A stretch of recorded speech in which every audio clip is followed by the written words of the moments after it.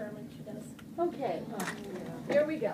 That's my pencil. You stole it. The last thing we have to learn, and if anybody has any partial fraction questions, we want to cover that too. But first, the last thing, and when I've been learning, we're reviewing, because we've already done this early in the year, and that is this graphing stuff. So if you would turn in your packet to the page, this looks like this, has two big graph things on it. Oh. So let's get our packet out. Oh, so that's not in this packet. There it is, right there. Are you serious? So we're turning to the page that looks like this. The first packet. I didn't buy those my folder, so we'll probably do Got too many packets. Annabelle, that's such an interesting fact, but right now we're figuring this out. And we're just looking here. Now, actually, these two problems were going to be homework, but I'm going to go ahead and do them in class with you so that you have a little bit less homework, because I know we've got a lot of different stuff going on, trying to be cognizant of that. Okay, so let's take a look at the first problem. Our job is to list all of this stuff and then draw a picture of it. So how do we start? We do all the factoring that we possibly can. So looking at the problem,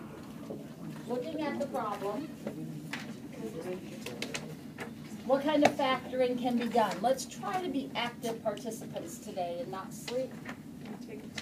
We could take a 2 out of the top.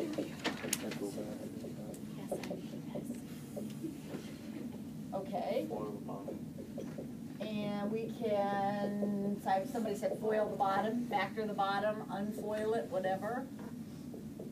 Does that look okay? How about that?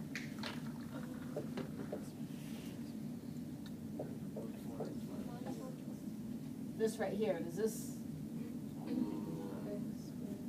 X Minus 1. Minus 2. minus 2 plus 1? Yep. What do you notice? Cancel. We can cancel.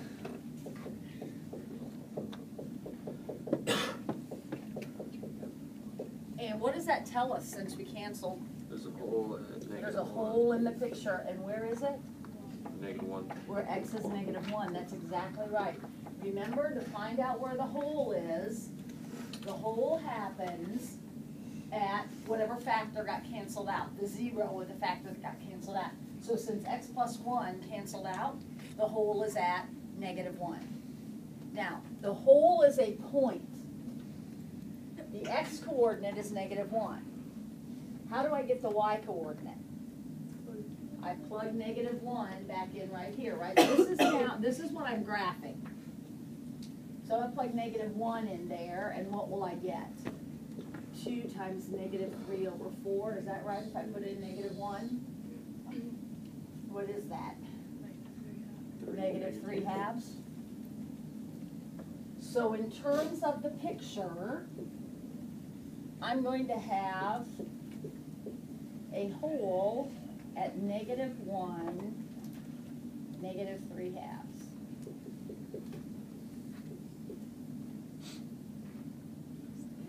Now, is there anybody that's lost at this point? Okay, then what about some other stuff that needs to go into the picture? We need to get some asymptotes in there. And where are we going to get the asymptotes? How do we get asymptotes? We talked a little about this yesterday. Plug in zeros for X and Y. Now, if we plug in 0 for X and Y, that will give us our intercepts. And we need those too, so we can go ahead and do that. If we plug in 0 for X, what do we get? If we put in 0 for X. This is going to be my y-intercept if I plug in 0 for X. -4. -4/5. So here's my y-intercept, -4/5. Now, how about an x-intercept? How do I do that? The x-intercept will happen when y is 0.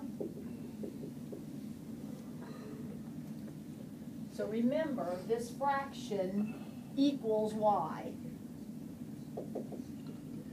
So if I set that equal to 0, for some reason we get confused by this, and it is so easy. Multiply this over here, what happens? It's just 0. So you're really solving this equation. What's x equal? 2. Now, I want to emphasize, gang, these are the only two places you're going to cross an axis. So when you get ready, we're not ready yet, but when you get ready to start drawing the picture, you cross the y-axis here and you cross the x-axis here and you don't cross anywhere else. So make sure whatever picture you draw doesn't cross the axis anywhere but here and here. I still don't have my asymptotes though. I need those before I'm ready to finish. Where are my asymptotes?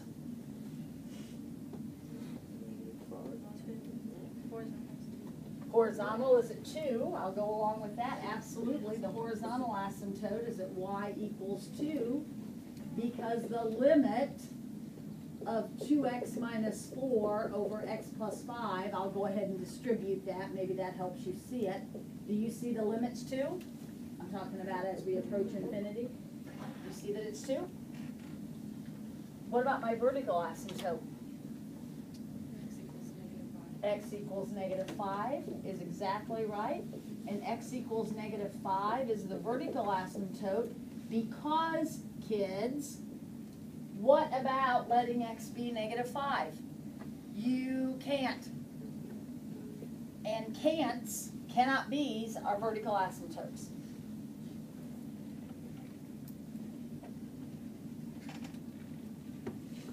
Everything important is now in the picture.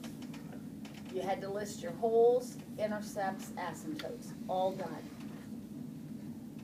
Now we need to create the picture.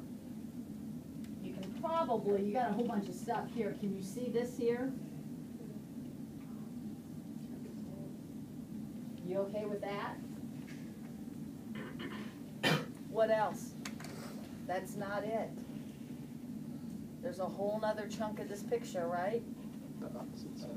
And it's right up here.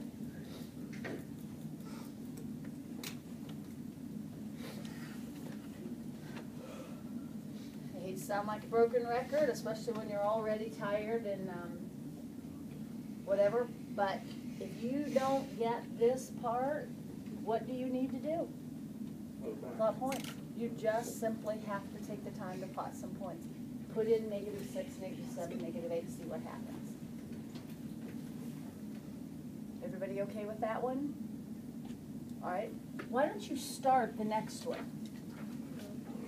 See if you can get the next one started while I'm erasing and getting things organized here. How do you know to put that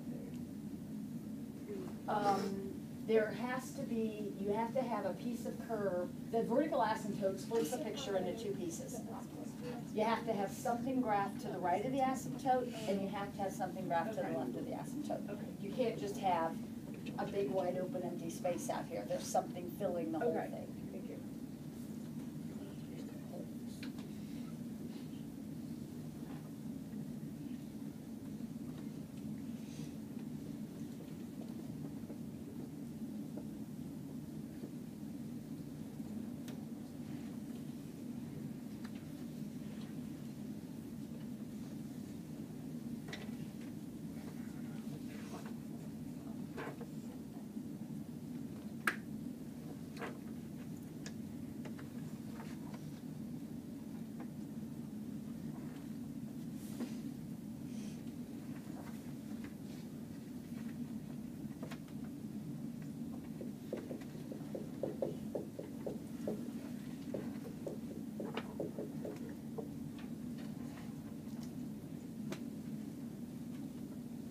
What have you done so far, Carter Hobecker? And how did you factor it?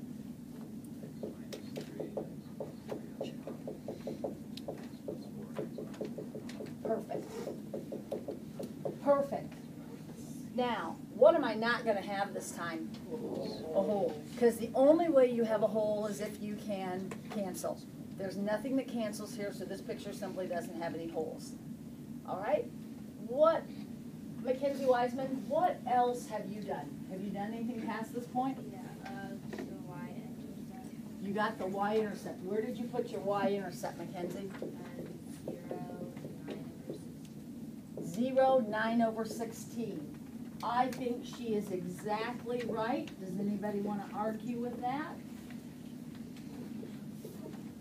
I think that's beautiful. Thank you. Mel Bardis, have you gotten past this point? Have you gotten anything else in there? Well, let's do something. What would you like to do now? Okay. And how do we find an x-intercept, Nick? Take the original problem, or yeah, this or that, either form of it, and set it equal to 0. Now do not be frightened. That is easy. When it equals 0, it is easy. Because you're going to take this denominator and you're going to multiply it over here, right? And what's going to happen? It's going to disappear. So all you have left is really x minus 3 times x plus 3 equals 0. What are the solutions to that? Negative 3 and 3. Negative 3 and 3. So we have x-intercepts at negative 3 and 3. There's 2 of them.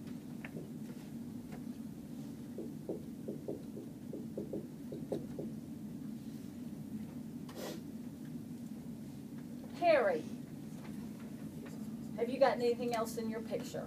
No. Okay, let's put something else in there. What do we still need? A lot of things. Actually, not too much, but we need something pretty important. Asymptotes. Yes, it's good you have friends. We need asymptotes. So you want to, well, I'll just have you do one kind. You want to do horizontal or vertical?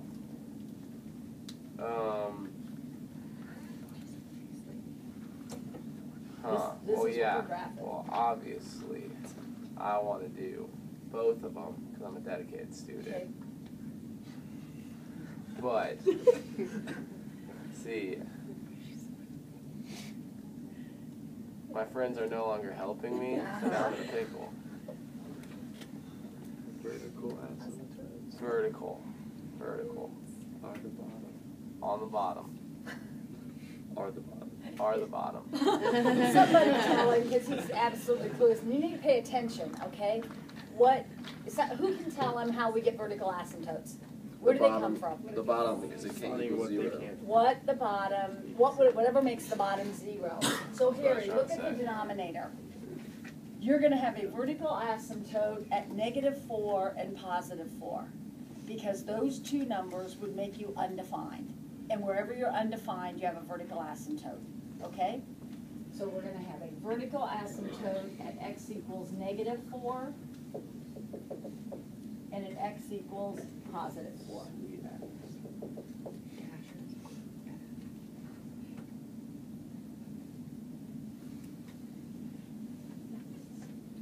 Logan Spawn. How about horizontal? The 2 axes, so it'd just be 1. It'd be 1. He found his horizontal asymptote by looking, and actually, you can look at the original, nothing canceled out. So you can look at the original or you can look at the factored one, it doesn't matter. But he said, look, I have x squared over x squared. The horizontal asymptote is the limit as x approaches infinity. And we have talked about limits. Right there, when the powers match, you just make the fraction. X squared over x squared would be 1. Now, No, you have to. what do you think?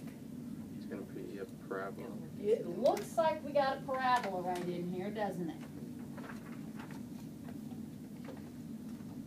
A messed up one. Does that make sense to everybody? Now this time, Heidi, we got 2 vertical asymptotes. So our picture is split into 3 pieces. We got the piece to the left, the piece to the right, and the piece in between.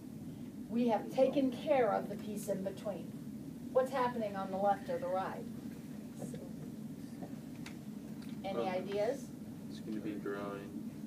Remember, if you don't have an idea, you can't just sit there. You have to plot some points. It's gonna be like the opposite. I have an idea, I think it looks like this. And I think Melanie had the same idea. Now, you really only have two choices, kids. It could look like that, or it could look like this. How do I know it's not this one? It crosses and it's not allowed to cross. This is the only place, these are the only places where it crosses. So it can't be this version. Therefore, by process of elimination, it's that one. But if you are at all uncomfortable, just plot a couple points, right?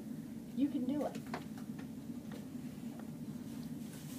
Speaking of you can do it, let's turn that page over because we have some good review problems on the back. Let's get in there.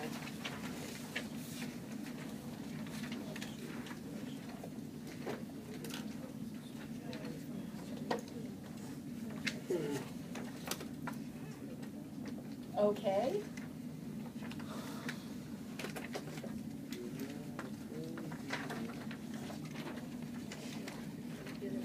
Anybody have any idea what in the world we're talking about on that very first problem where it says solve using Gauss-Jordan reduction? Anybody know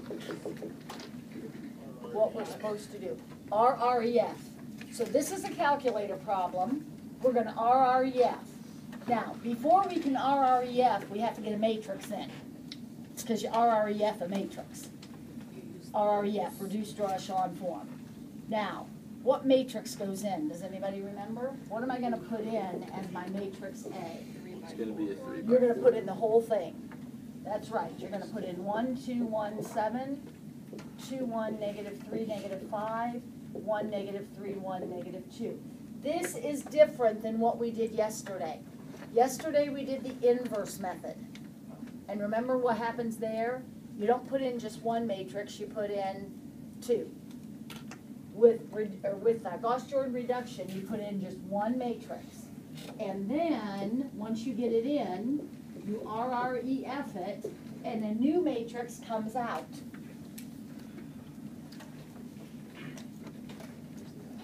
Now again, if you have an issue getting stuff into your matrix, into the calculator, you need to lean over and ask your friend for help.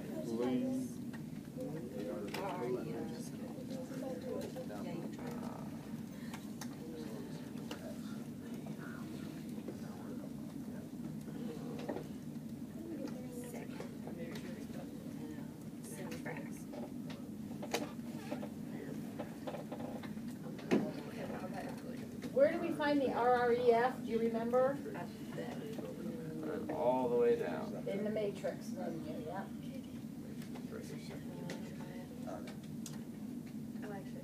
I got decimals, did you? Yes.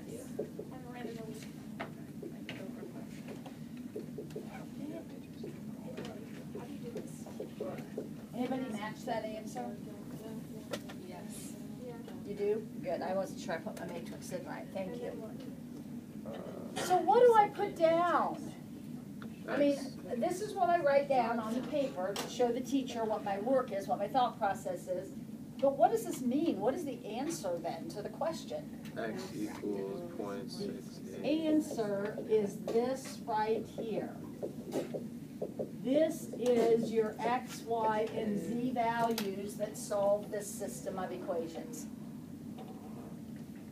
Does anyone have a question about that problem?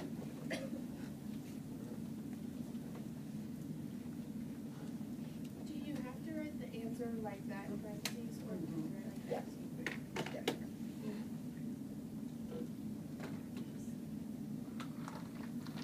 All right, next. Oh, this is yesterday's lesson. Let's see if we remember how to do a partial fraction decomposition. Squeeze it in down here.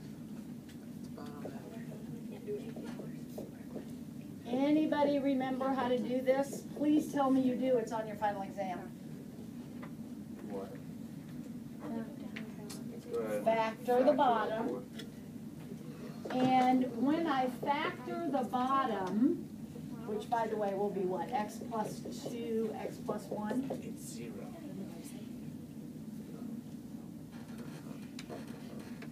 I am going to make two little fractions to add up to that big one.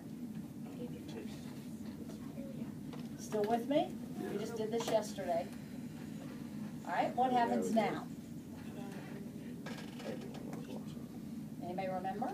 You have to I multiply by that. multiply to clear the fraction, so I'm gonna multiply by x plus 2, x plus 1, and that's gonna just get rid of that.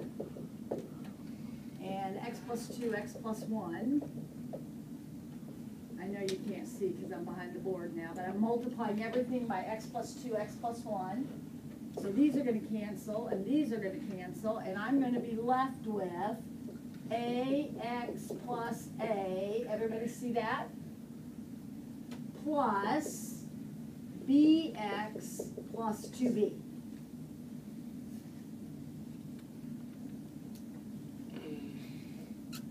Now here comes the really important step that a lot of times we're confused and we just shouldn't be. It's easy, easy, easy.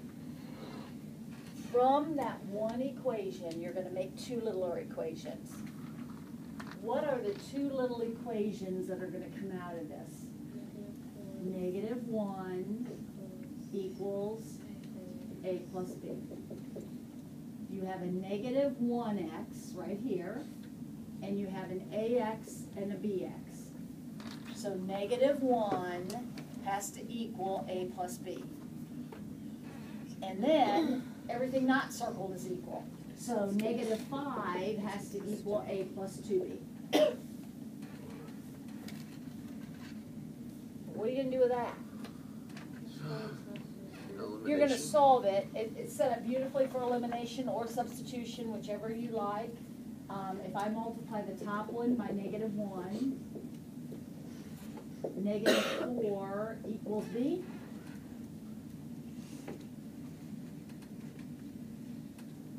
And if b is -4, then it looks like a would have to be 3. If you write this down, it's not good enough. You have to match those numbers up with the correct denominator. You have to write the fractions, in other words. So your fractions, your answer is going to be this problem equals a, which is 3 over x plus 2, plus -4 over x plus 1. That's the answer to the question.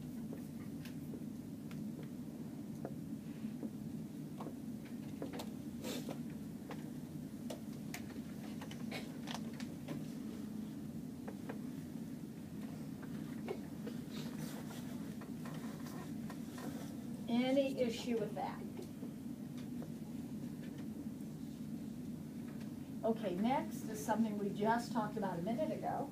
We're going to sketch this guy. This is an easy one. Why do I say it's easy? There's no factoring to do, so therefore there'll be no canceling to do. So, okay, here we go. What do I have?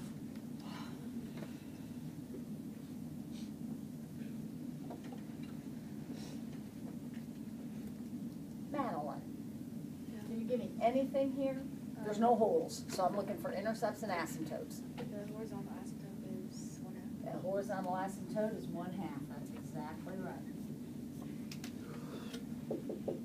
Everybody okay with Madeline's assertion? You need to be, because she's right. All right, Mrs. Klein, give me something else. Intercepts or asymptotes? The x-intercept is negative, that's wrong. Nope, I don't know. Never mind. Well, you have to give me something. You said the x-intercept was, how do you find an x-intercept? Set it equal to 0. Okay, so when I set it equal to 0, Katie, remember the denominator is gonna go away, right? So it's just 2. So it's 2. Don't make it hard.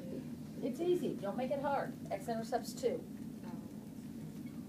Zach Bat, can you give me an intercept or an asymptote? Yes. Okay, When do you want? whichever one you wanna give me.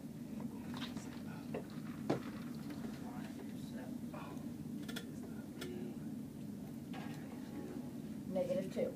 You say -2?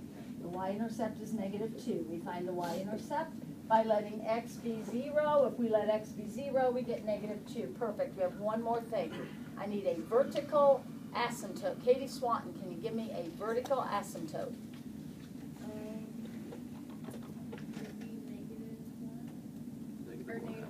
-1/2. The vertical asymptote is x equals -1/2.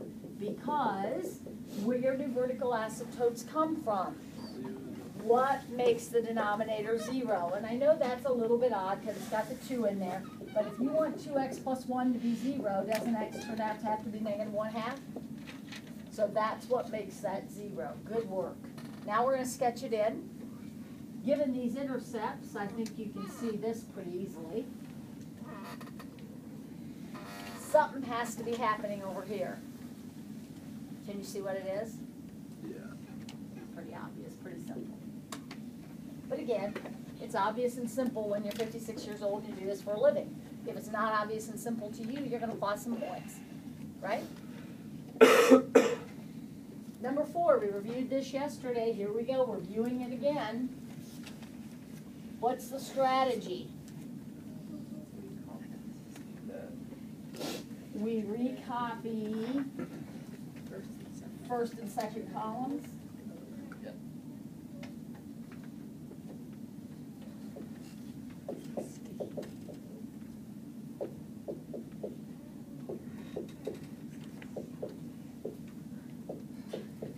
You okay?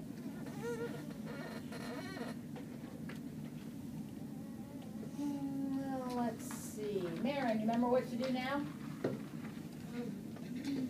You go from the left to the right. So we start right here, and what do we do with these numbers? Multiply, and we get 4. Multiply these, we get 0. Remember, kids, don't fall for the trap. Whenever there's a 0, you're gonna have a 0, because you're multiplying.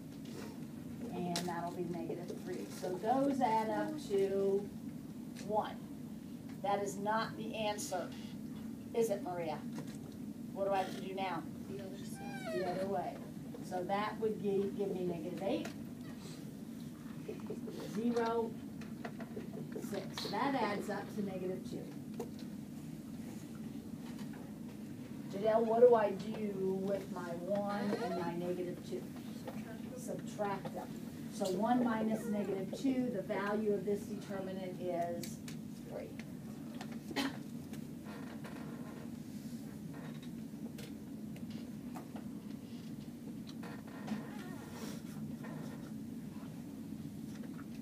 All right, we'll finish this sheet and then we'll be done for the day.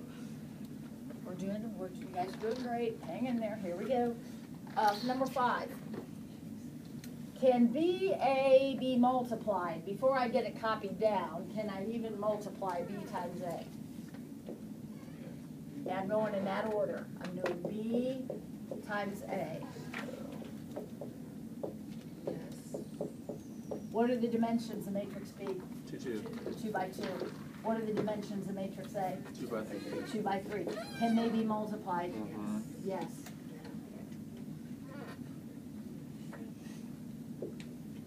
The dimensions of the answer will be 2 by 3.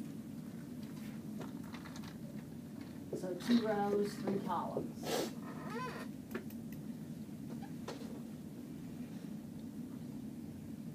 Jessica.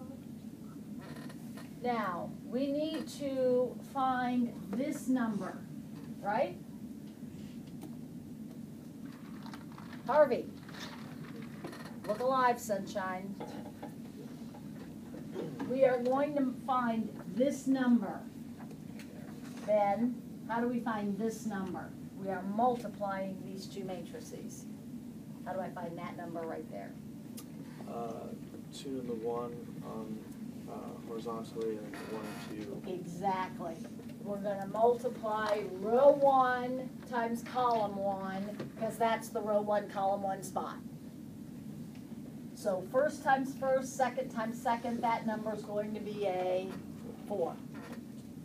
Now when I move over here, I'm in the first row, second column, but I still do first times first, second times second, and add them up. So -2 plus 1, that would be a -1. All right, let's fill in the rest of them. You too, Andrew. Let's fill in the rest of them. Let's get them filled in.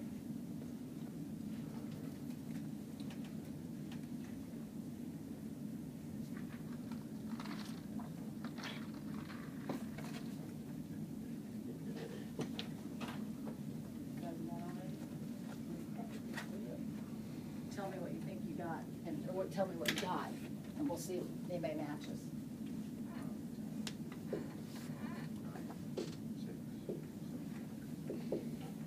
Okay, this is our first attempt at answers to see if they match for you.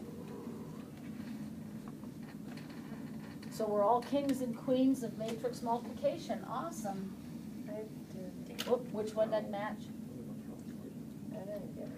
None of those match? Oh, this is not good.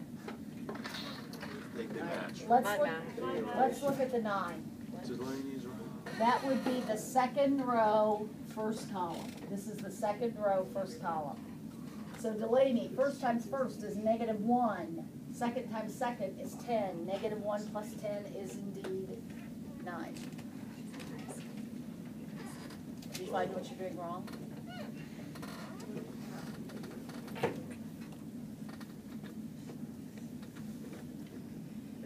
Okay, solve this system. Uh-oh, watch it now, gang. Watch it. That's an x squared, that's not. So please don't do Kramer's rule or something. We aren't gonna be doing that. This problem's gonna have to be done old-fashioned. Either substitution or elimination. So what do you wanna do?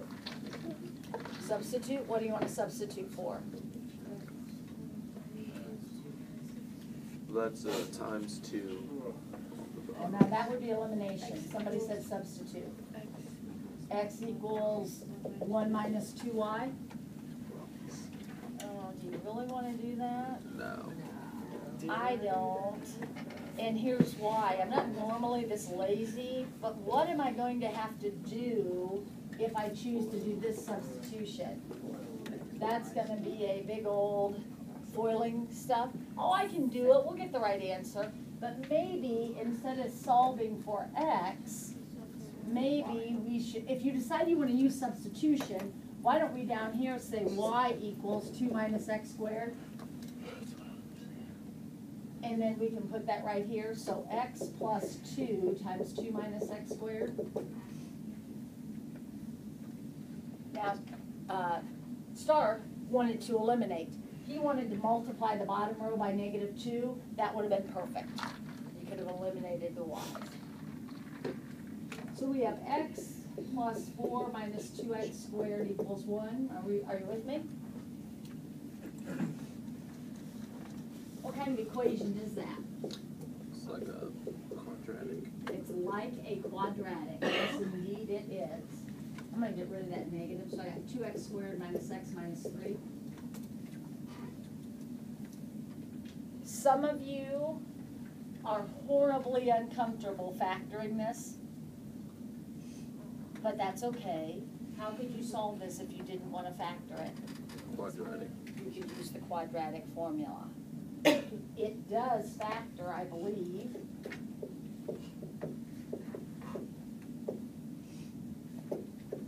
Let's get it to But you could use the quadratic formula to get your answers, which are 3/2 and -1. Now, what's wrong with that? Yeah, remember, you're solving a system. So these are the x coordinates of the points of intersection. You still need to find the y's. I'm gonna go up to my top equation. 3/2 plus 2y equals 1. Some of you are so uncomfortable with fractions. If you want to, you can times everything by 2 and get rid of the fractions. It's 30. Or you can leave the fractions and you get -1/4. Because you're going to multiply both sides by 1/2. If I put in -1 for x, I get 1 for y. So there are my 2 points of intersection.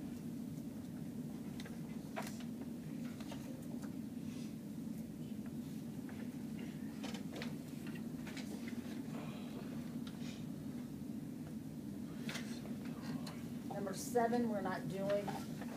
We don't have time. What's 8 asking? We're almost done. Let's hang in there. It's asking for the inverse. Now, it's not asking me to solve using the inverse. It just says, what is the inverse? So I'm looking at matrix B.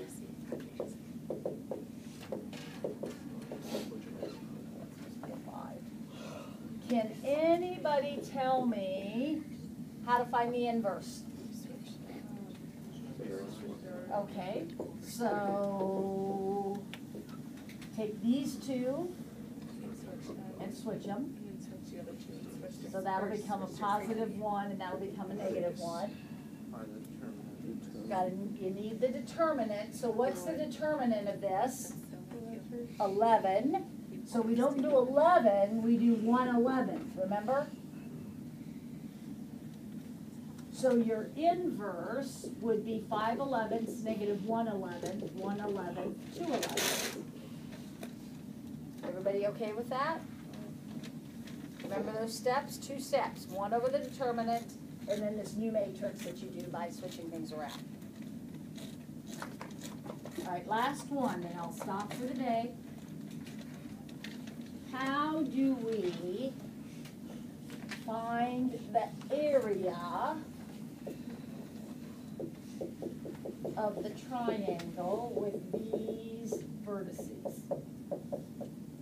Well, you have lots of options, and of course I don't care how you do it, but the quickest way, the coolest way, we talked about a couple days ago. Find the vectors. And actually it makes no difference which vectors you find, but I'm a creature of habit, so I will find vector AB and vector AC. This is a test question. I'm not saying the area part is, but you're going to have to build vectors on your exam, okay? So we need to know how to do this. So what are the coordinates of the vector from A to B? -2, -5. Everybody okay with that? From A to B. Now what about from A to C? To -2?